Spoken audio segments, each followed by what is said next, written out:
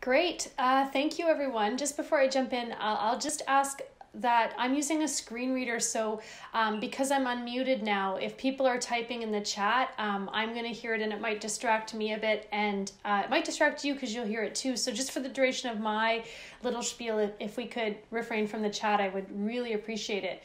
I want to thank Minister Qualtrough for being here today, as well as give a shout out to all my friends at the Miles Nadal Jewish Community Center, and thank you, Rachel and Liv, for sharing this opportunity with us. There are 4 points that I wanted to cover today, and I know I have 5 minutes, and if anyone knows me well, they'll know that it's hard for me to be succinct, but I'll try. So the first point is we have a federal panel that has been assembled to look at the impact of COVID on the disability community, and that is a fantastic step. I know that if David were here, and perhaps he's still here, he would agree that 95% of services are at the provincial level, so things like healthcare and education. So what is really needed is panels at not only the federal, but at the provincial and the municipal level. Panels that include the breadth and depth of experiences of people with disabilities. So how do we do that? We make sure that people know about the assembly of the panels and ensure that community stakeholders and community members have an opportunity to participate. So kind of like was done for our Education Standards Committee and Health Standards Committee, ensuring that there is a call out for people to be on the panel in a way that's equitable and fair. So again, making sure that there's a voice at all 3 levels of government. COVID is a really good revealer, and I've heard lots of stories today and on other webinars I've been a part of about how COVID is revealing gaps in income, gaps in access to equitable healthcare, gaps in access to equitable education, and the list goes on.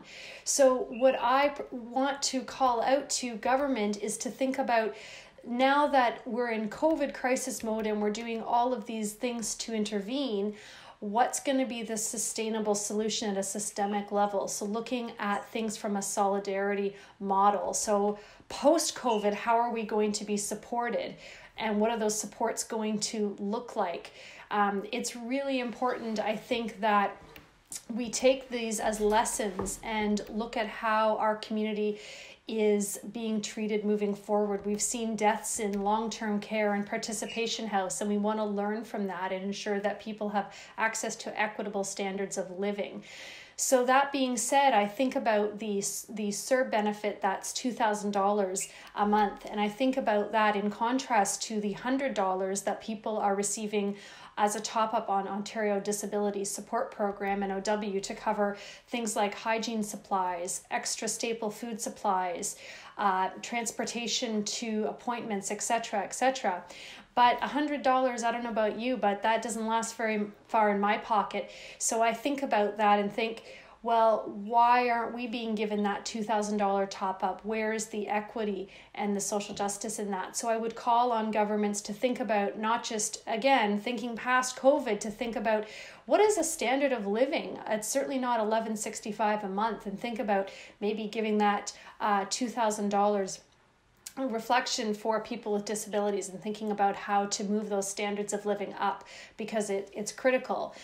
And as going on from that, I think about right now that a lot of us are at home and some of us are studying, and one of the key factors is access to information. So I would encourage governments to ensure that all briefings are captioned and have audio description, and I would encourage boards of education to ensure that their online learning management platforms are accessible with screen readers and accessible for people who use text-to-speech software, magnification software, braille displays, the list goes on, because as we know, education is an equalizer, and we already know that students with disabilities face disproportionate access to education and experience myriad barriers to education. So I would urge all boards of education and levels of government to consider access and inclusion as we roll out this online learning management platform.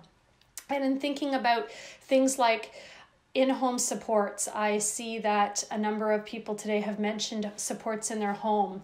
And I think about the fact that there hasn't been a streamlined and unified approach to how are people who rely on attendant services supposed to afford and provide PPE, and how are those same people supposed to have supports in their home when, because of safety, people are leaving jobs. So PSWs are quitting, they're not feeling safe, attendants are not feeling safe, and they're not coming in.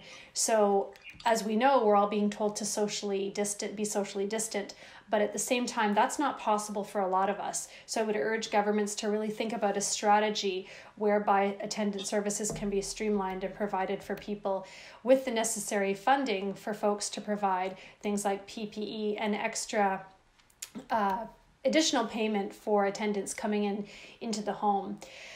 I think the other thing that I would like to close with is just to say that it does feel sometimes like, from a disability perspective, we've been a bit forgotten. The rollout of the federal panel has been a great start. I saw that happened within the last week. But it does seem like a lot of the stories I hear, such as half of the deaths in Canada being in long-term care, really make me question